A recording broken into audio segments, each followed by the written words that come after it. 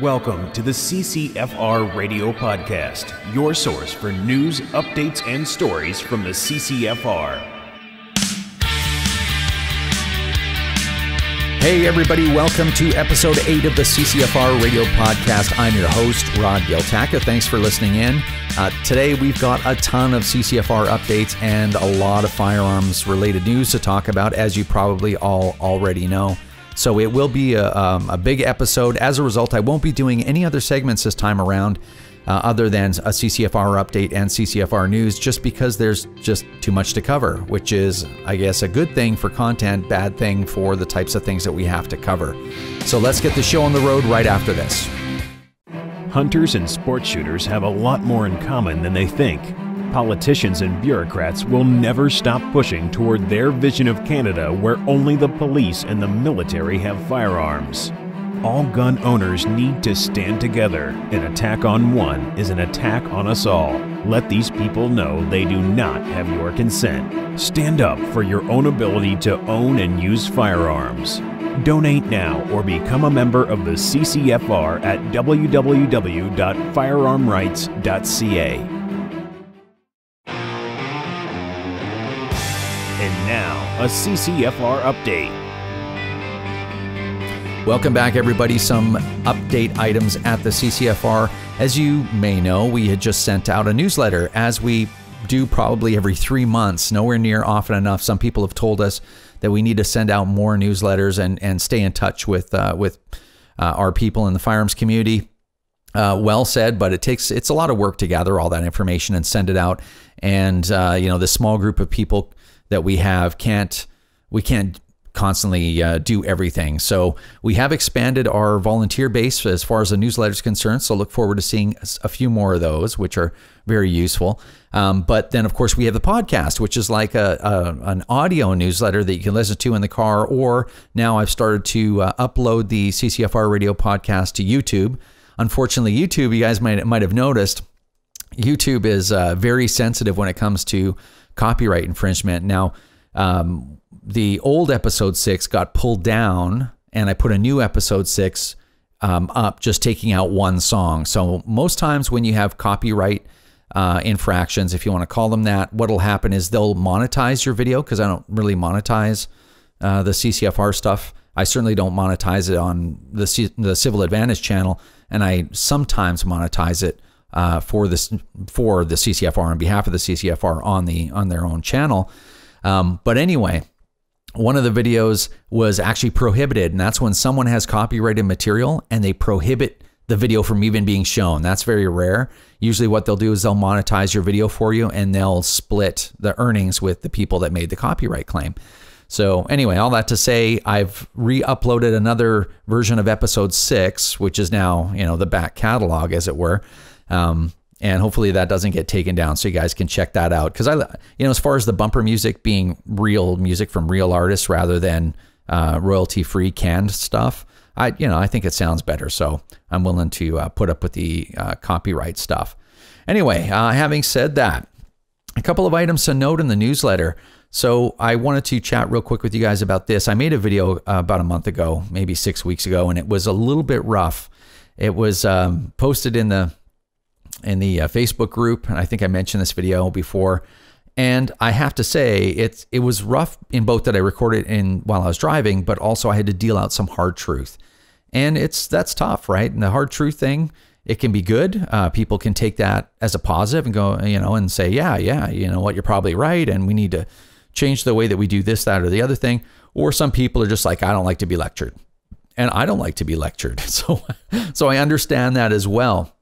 But the subject matter being a little sensitive to some gun owners, and of course that's directly it was directly concerning two things, which is the overwhelming majority of gun owners do not support firearm groups whatsoever, and that's got to change if we're going to move forward as a community.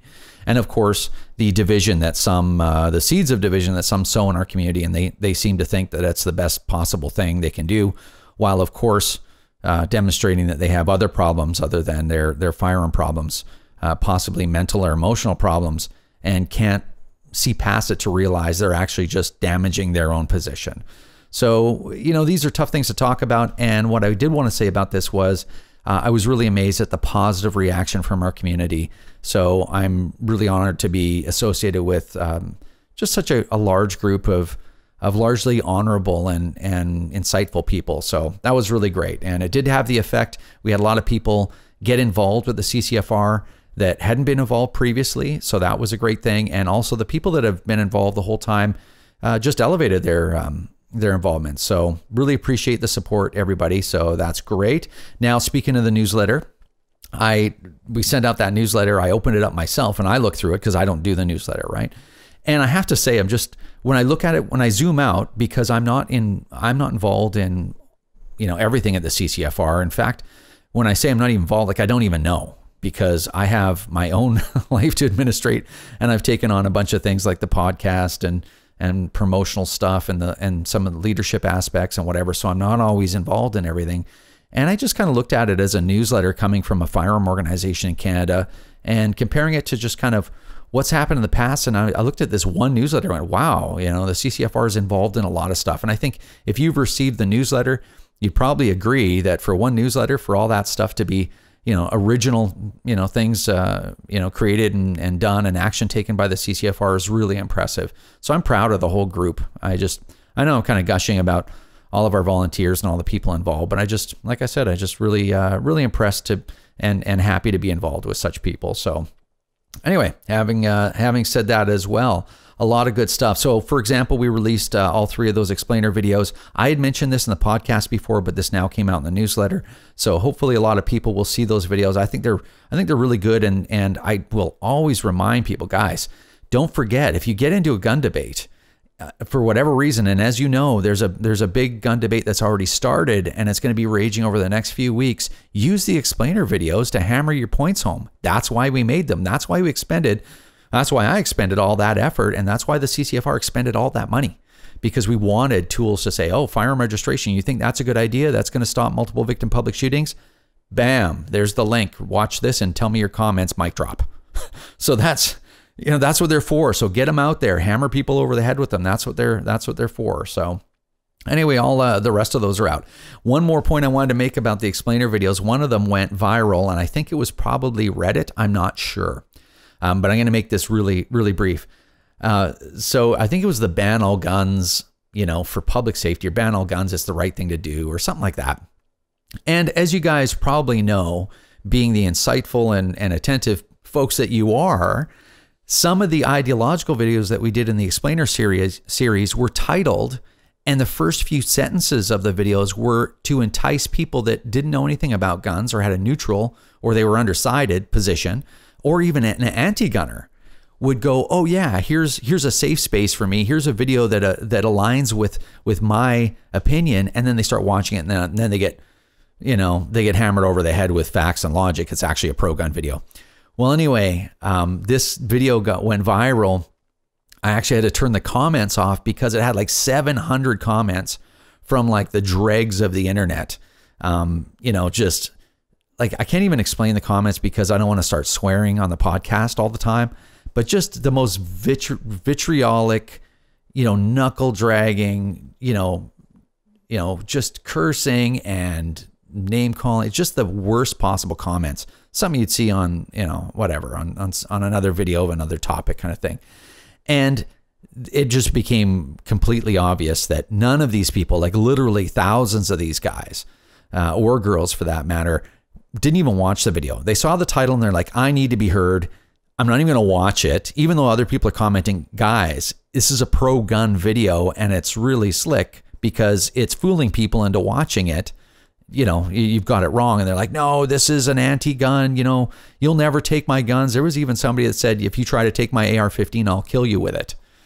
Yeah, super, super crazy stuff. Now, knowing what I know, being in the firearms community for a while, the overwhelming majority of people that even comment on this stuff don't even own guns. A lot of them aren't even old enough to own guns. They're just there, just being who they are, being trolls. So anyway, the comment that I know it's kind of rambling, but the comment that I wanted to make was I actually had to turn off the comments because I didn't want the people who were commenting to represent gun owners. So let's say we were successful in getting some anti-gun folks or some undecided to go watch the videos. They scroll down to see if there's information in the comments and they see this. And they're like, yeah, this is why people can't have guns. So I was pretty embarrassed. I don't think a lot of them were gun owners, but yeah, I mean, this is the exact opposite of what the CCFR does. So anyway, yeah, one of them went viral. I think we ended up with somewhere around 60,000 views on one of those videos. But other than that, check those out. I think they work quite well for their intent, which is to fool people into thinking it's an anti-gun video, and they get in there and they get hit over the head with logic. So spread those around best you can. Next thing, I will also mention the podcast itself. So the podcast is in the newsletter and it's going great. We don't have hard analytics at this point, but it seems like we have about 2,000 people listening per episode so far. So, and we've just gotten started. So I'm really excited about that. I'm really proud of that. And I'm really happy that people are listening in to get their information and they're enjoying it. So, mission accomplished as far as that's concerned. I hope that I can continue to have the time to do it, and I'm lining up other people to do to contribute to the CCFR Radio podcast, so it's not always me talking. So anyway, look forward to more of that stuff, and make sure you share this, because on a lot of these podcasts, there's a lot of really good information, and we want to get as many people listening as humanly possible. So don't forget to share the podcast, and I appreciate everybody that's listening so far. Next, another data dump has been made into the CCFR ATIP vault. So there's a ton of information in there already. There's new information that continues to be received and gets put in there all the time. And I think Tracey Wilson's been doing that stuff. And I think she just dumped in a bunch of stuff concerning correspondence between the infamous Canadian Coalition for Gun Control and also the CFAC, the Canadian Firearms Advisory Committee. So there's a bunch of ATIP internal communication there. So that's great for people that want to really kind of look into that stuff and try to dig up some gems there. We're going to continue to host tons and tons of information in the ATIP vault.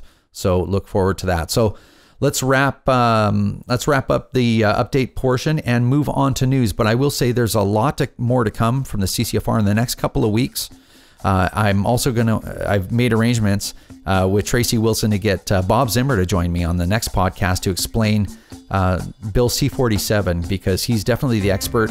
I'm not the expert on that bill, but I'm going to actually have Tracey Wilson in the next segment, in the news segment, come in and explain Bill C-47 and some updates from the Hill, because she was there doing a little bit of lobbying this past week as well. So stay tuned for the news right after this.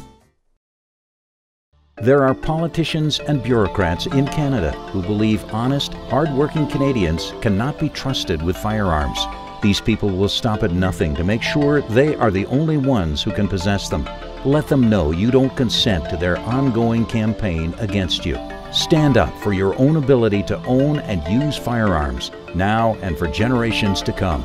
Donate or become a member of the Canadian Coalition for Firearm Rights by visiting us at www.firearmrights.ca. And now, the news on CCFR Radio. Okay, we're here with Tracey Wilson of the Canadian Coalition for Firearm Rights, and Tracey's going to give us a quick update of Bill C-47, which I don't understand too well myself, so I'll be listening along, and also her most recent lobbying activities. So let's go ahead, Tracey. Hi, Rod. Thanks for having me on. So C-47, it's a big bill. There's a lot to it. Besides the fact that many of the key players in the gun industry worldwide have not signed on, there's also been no consultation with lawful gun owners like hunters and sport shooters. So these people will be caught within the confines of the measures of this bill. All gun purchases and transactions will need to be recorded by law in a standard digital recording format. These will be retained for 7 years, and the minister could request them at any time. This is where you get the creation of a backdoor registry of sorts, but on a global level. Bob Zimmer has been working very hard on this, calling it a backdoor registry. Each country within the confines of this treaty will have latitude within the records, but they will have access to it. Yesterday in debate at the House, Aaron O'Toole requested that an explicit exemption be made for lawful use by hunters and sport shooters, and he called the fact that there was no exemption in this a failure of the treaty itself. The practical reality is that we already have a strong system of arms control in this country that achieves the stated objectives of the treaty, and I think signing it, is just a means to appease the UN. The other conditions that we should be considering are the costs of implementing something like this, an infrastructure for a global database. There's no measured number for it as of yet. Another problem is the fact that just like criminals don't register their guns in Canada, gun runners won't be filling out permits at the border. So we've already got exactly what we need, the controls in place under the Trade Control Bureau, and really it's useless legislation. Well, that's useless legislation as it applies to firearms. That's weird. I wonder what's going on with the government right now. Well, it's become the norm, right? Speaking of useless legislation, I did spend the afternoon yesterday at the House of Commons. I started off with a visit with public safety. There's been an increase in pressure from the Coalition for Gun Control surrounding the shooting event in Vegas. They're asking for, of course, more gun control measures. This is the response from Goodale on this is that he is sticking to his platform promises. There was on their mandate, there were some policy points that he had outlined. Some of them are happening, some of them haven't happened, some of them are actually already existed. There was one point on there that I'm really excited, since he did promise, officially and publicly yesterday, that he will be completing all the policy points on his mandate. There's one on there in particular that really interests me, and I think as a whole, Canadians will support this from coast to coast, and that is the promise of $100 million to the provinces to sink into their guns and gangs units. So this would provide LEO with the resources they need to literally fight crime at the street level, and develop their programming. So, Goodale did say yesterday that he will be sticking to that mandate, and the policy points will be provided for by the end of their tenure. So I'm really excited because as far as I remember, the last budget, it was passed in the House of Commons, and it's been implemented, and there was no allowance for this policy point. So I'm not sure if he's donating the $100 million, but apparently we're going to go ahead with that. So that in itself is good news. I think we should hold him to account on that. So as we talked about before, you can't really reach into the budget and grab $100 million. I mean, the budget's set. So if you look at their platform, from the election and Goodale's recent promise to implement it, the one measure in the entire platform that would have an effect on public safety, a positive effect, they're not going to do. And then everything else that just affects, people driving their licensed gun owners driving their restricted firearms to the range and stuff, those are getting implemented. I mean, this is it's upside down land as usual, right? Back to paper ATTs. We've got probably a couple million people in Canada in peaceful possession of a firearm without a license. That amnesty that the Tories have renewed for almost over 8 years now, I believe, that amnesty ends on December 21st of this year. So starting January 1st, they will be criminals. So there's going to be a provision implemented for that. The details have not been released yet, but it's still concentrating on the people who, grandpa living up in the mountains somewhere with a shotgun would now be a criminal, of course, right? And meanwhile, we're still not doing the hard work on crime. So it's a little frustrating, but it is hard work, and it takes a great deal of resources, topic knowledge, and expertise to do this type of work. They are still also looking at the UN marking scheme. I know it's been deferred. Big shout out to everybody in the community for working on that. But they are still have their target date of December 2018 to implement the UN marking scheme, which is funny because the UN Small Arms Treaty is already able to register firearms with their unique identifier, which of course we all know is the serial number. It already exists on the firearm. So that in itself just shows how useless the UN marking itself would be. We don't need it. So yeah, it's a little bit silly. Now, when when I was done my meeting with public safety, I went over and had a little visit with MP Michelle Rempel. We've got some work to do, so we had a meeting there. And then I attended question period just to kind of gauge the climate. Things are a little tense right now with the activities that happen in Vegas, horrific activities. There was surprisingly void of mention of gun control in QP, which is good for now. You know, they did stand and acknowledge the first responders and pay tribute to those who lost their lives. But there was no call out for gun control right yet. So that's good. And I've got a request in to sit down with Pierre Paulhus. He is the MP who was just appointed the new official public safety opposition critic. So he's got a big file, and we're going to gauge where he is on the firearms end of it. There's a lot that's encompassed under his purview, but I'd like to sit down and discuss his feelings about the firearms file and, create a really good working relationship with him. So super busy fall, juggling all these lobby activities, and of course hunting season's around the corner, but lots going on, and stay tuned for even more in this short future. That sounds great. Well, I appreciate the update. I'm sure the members of the CCFR appreciate it. Don't forget, share the podcast everywhere you can. It's a really great way to keep up to, with what's going on at the CCFR. And there's always new stuff coming up. In fact, I've got things that we can't cover here in this episode coming up in the next episode. So always lots going on. So I appreciate that, Tracey. And we're going to come back in a moment with the news, and we will see you guys soon. Over the past 25 years, tens of thousands of Canadians have had their firearms taken by no fault of their own through arbitrary reclassifications, paperwork errors, or senseless prohibitions. The government's perfect vision of Canada does not include you or your firearms. Let Canada's politicians and bureaucrats know they do not have your consent. Stand up for your own ability to own and use firearms by joining the CCFR right now at www.firearmrights.ca.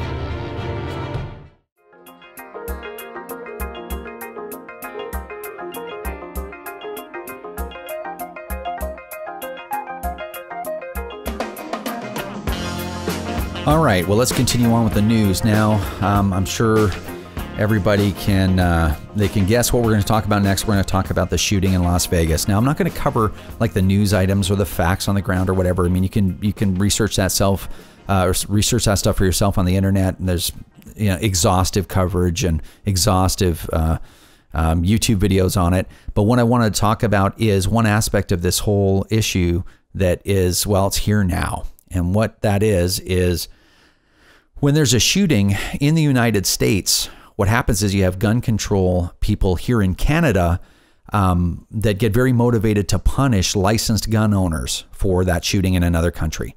And that happens every single time. I went through that extensively last time there was a big shooting, which was the Orlando nightclub shooting.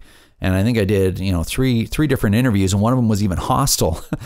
But I do my best to stay calm with these people, but they just are completely irrational and hysterical and frothing at the mouth and wanting to associate people that have a firearms license that go hunting or sports shooting or plinking out there in the forest with their kids or grandpas and grandmas taking their children out to the back 40 in the farm and shooting cans or gophers that are ripping up their fields. And they want to make a connection between these people and multiple victim public shooting perpetrators, and it just drives me nuts.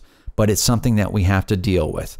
So anyway, as you guys know, we didn't make any comments in the wake of the shooting because it's just not appropriate. It's not the kind of people we are, period. I don't really have anything more to say about that. If you didn't see my comments on that or why we weren't going to engage in the debate, you can see that I think on the like page, which is the public page for the CCFR. I think it was on there. Or you can see it on my personal wall. I think it's public. Or you can see it in the closed group, which I think a lot of people listening to this podcast are members of. So I laid it out in there. I'm not going to talk about that any further. Now, what I did do when this happened is I sat down and made a talking point sheet and what are all our, I produced a sheet that has all our positions on all of the different issues. Should we have a request at some point, starting sort of now, on the shooting and what the CCFR thinks? And there's always this gun debate that follows shootings in the U.S., so we want to be prepared for that. And also so that there was some cohesive nature in the way that we see things at the CCFR, primarily between me and Tracey Wilson, in case either of us had to do any kind of public interview or public discussion. So I wanted to share a couple of the points on this sheet with you guys, because you are going to have to get into these baits probably on a personal level or on social media. And I just wanted to share a little bit of this with you. So I have some key considerations, and I always put these down there almost as a reference to myself, and it's to keep your answers short if you're debating with people. You don't want to go on and on, because especially when you're dealing with completely hysterical, irrational people, they just don't have the attention span to deal with, too many facts or too much truth.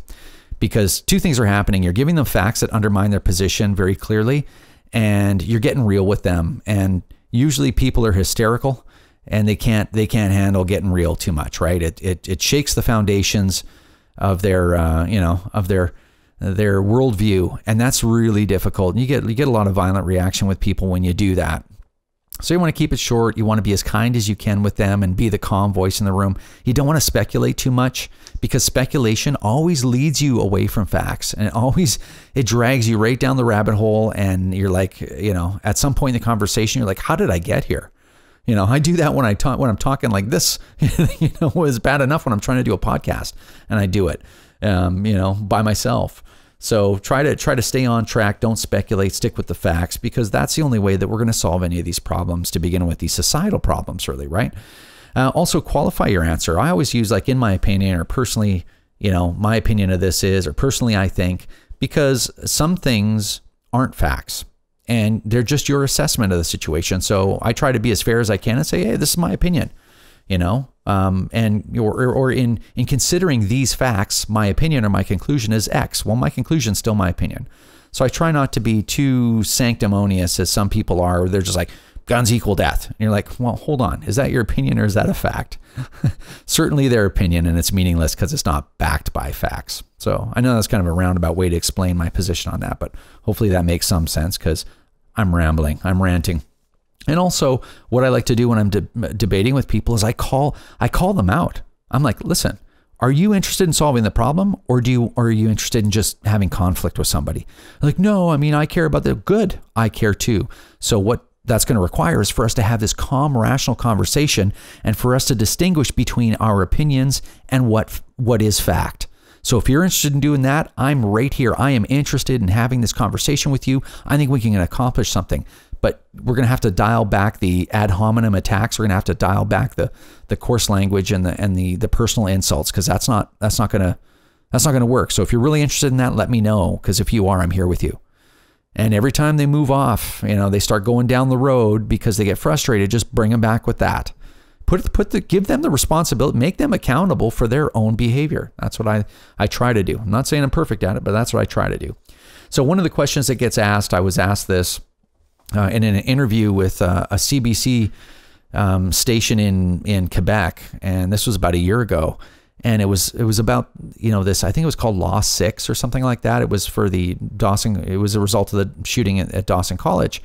And, it was such effective legislation for stopping multiple victim public shootings as licensed gun owners cannot now legally transport their firearms on public transit.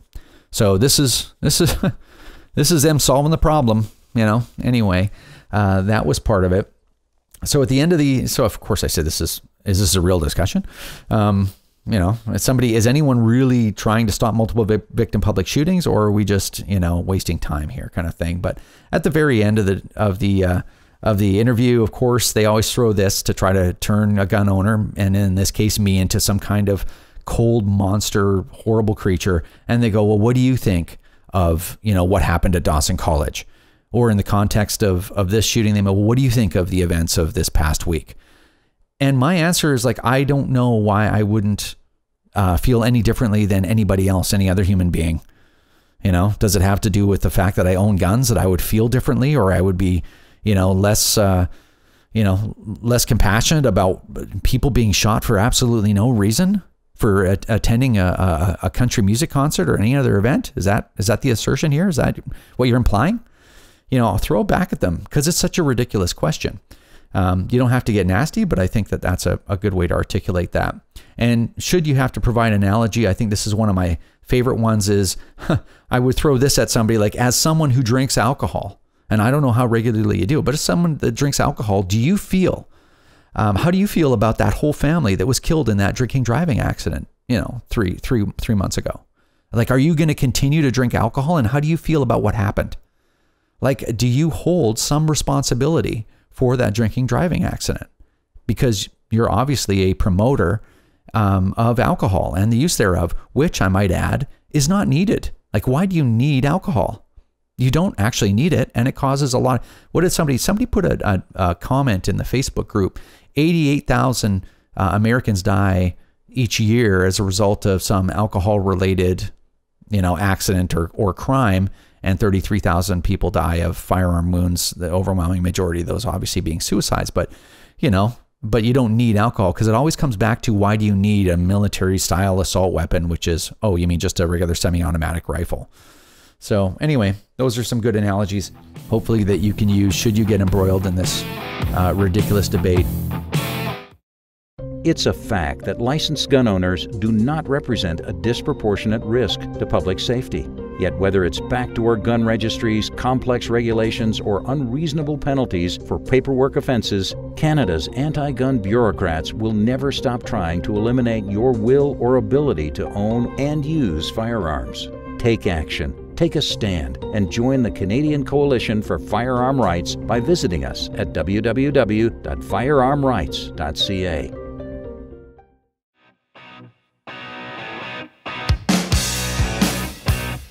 Another thing that tends to get asked is it too easy to get a gun in the US?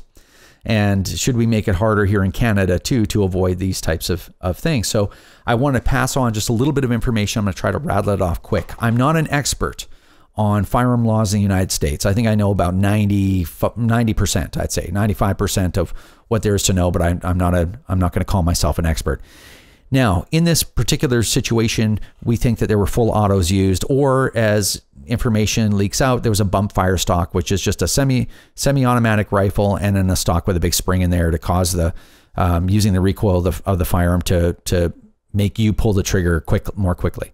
So I don't know what happened, but let's just say it was full autos. Okay, so in the United States, just so you know, full automatics are a Class 3 firearm. These are the most tightly controlled firearms in the United States. In fact, I will tell you this: Class 3 firearms are more tightly controlled in the United States than restricted firearms are controlled in Canada. Okay, this is a fact.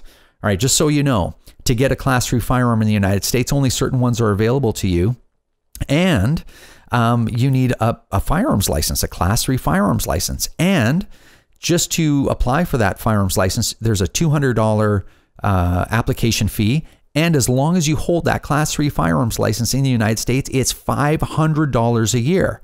Okay, so they made it very, very expensive, as is one of the gun control methods or strategies here in Canada, is to make the whole process expensive. So poor people or people that don't have as much financial means don't have access to firearms. Wonderful, hey? So anyway, that's what they're doing in the United States. Now, to get that Class 3 firearms license, you have to make an application. You have to pay for that, obviously. You have a 60-day waiting period, which is over twice as long as the waiting period is in Canada. And you have a face-to-face interview for approval. I think it's with the ATF or the Department of Homeland Security. I don't know which is which, because I've never gone through that application process, but a face-to-face interview, which exceeds Canadian standards, and you're fingerprinted, which exceeds Canadian standards, and all the guns, the Class 3 firearms are registered. So it is kind of the gun controller's wildest dream, utopian gun control that they would talk about in Canada. And the whole point is, what did it do to stop a multiple victim public shooting in the United States, the worst one in U.S. history?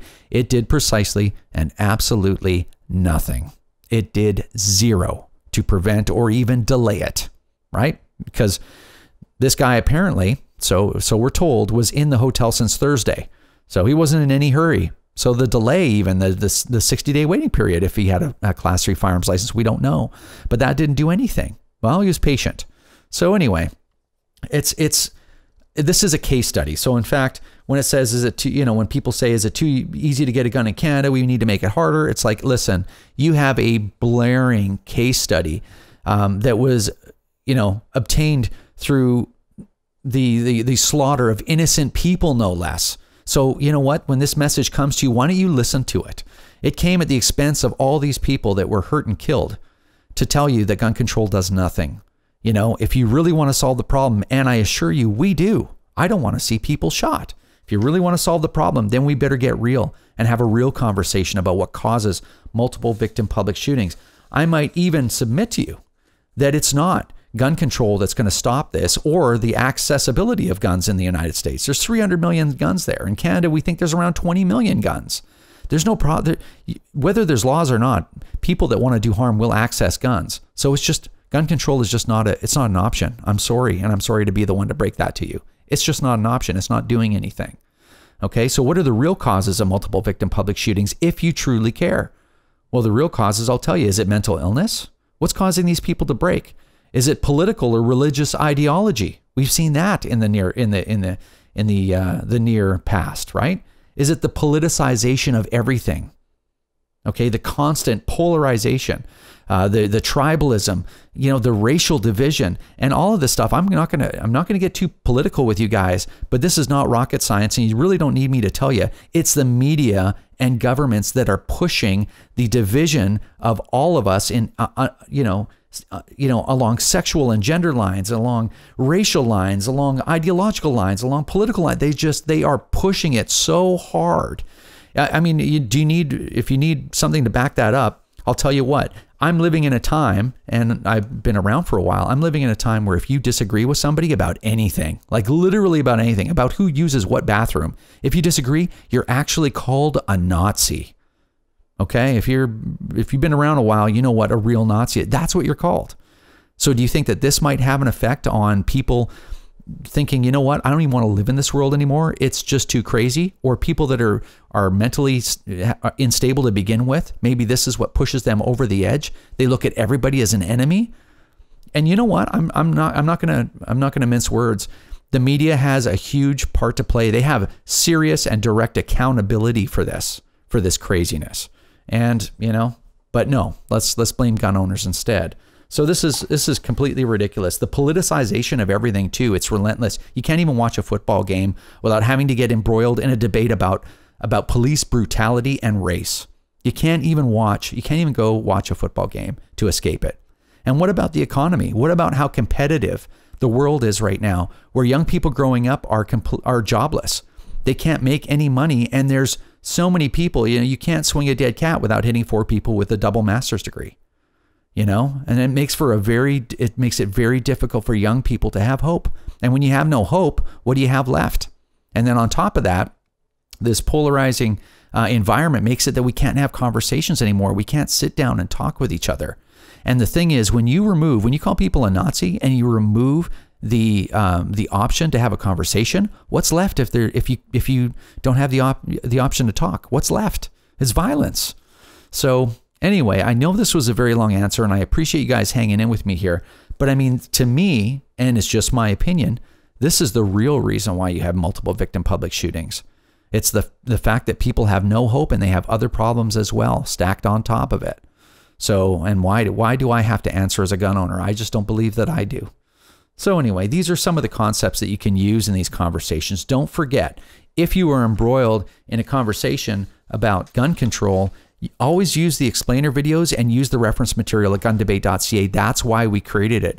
The paying members of the CCFR expended a lot of money creating these resources for you. So please don't forget to use them. And they are incredibly effective. All right, I'm going to wrap up this week's CCFR radio podcast. Just hang in there, share this podcast, do your best to represent gun owners in the most positive possible light you can in these hard times. There's a lot more coming up, both on the gun control front, There's a lot more coming up as far as what the CCFR is doing. Make sure you become a member. Make sure you support a gun organization, no matter who it is. And keep the faith, people. We will see you in a couple of weeks. This is another episode of the CCFR Radio Podcast. Remember, if you don't stand up for your own ability to own and use firearms, who will? Join the CCFR or donate right now at www.firearmrights.ca.